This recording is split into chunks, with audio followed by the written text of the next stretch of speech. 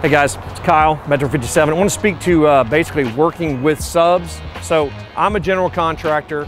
I have no employees. I subcontractor out all of my work. Do I give up some margin because of that? Yeah, a little bit, but inevitably it allows me to stay very flexible. So when a job comes up for a big welding job or fence job, I call my welding crew and I make that happen. They're not employees, I use them maybe 3 or 4 weeks out of the year and do a couple $1,000s here or there, that type of contract.